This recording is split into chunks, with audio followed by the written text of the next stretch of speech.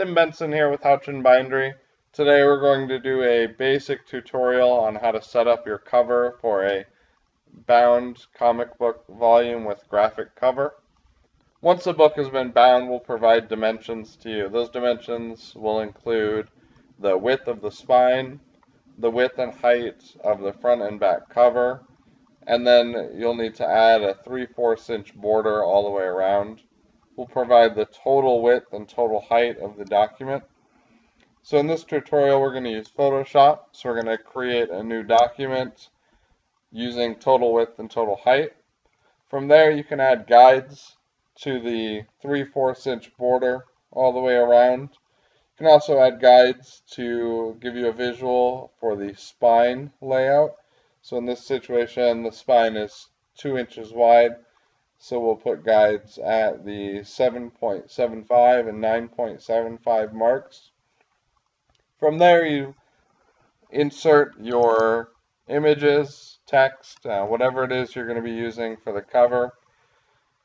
Some tips on how to get the best result for these covers.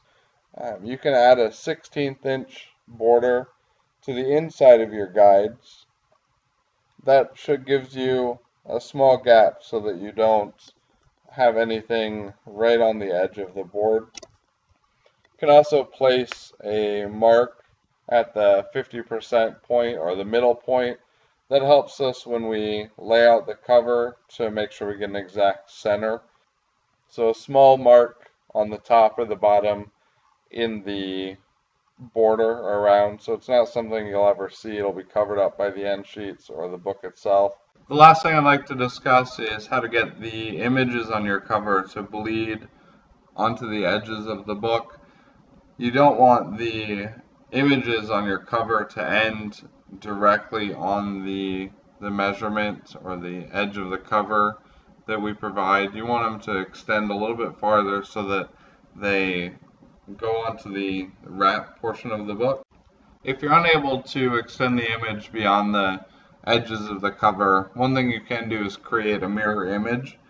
In this case, we took the cover to the comic, cut a portion or copy a portion of the top, bottom, and edge, and just create another layer, kind of a mirror image, and then merge all of those layers. The images aren't going to be visible beyond just color on the edge of the book.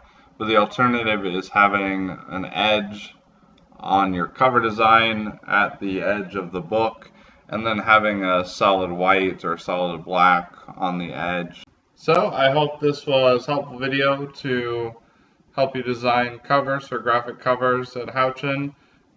I'll be using the template you saw earlier in the video to send measurements to everyone, so I'll be looking for feedback on that template.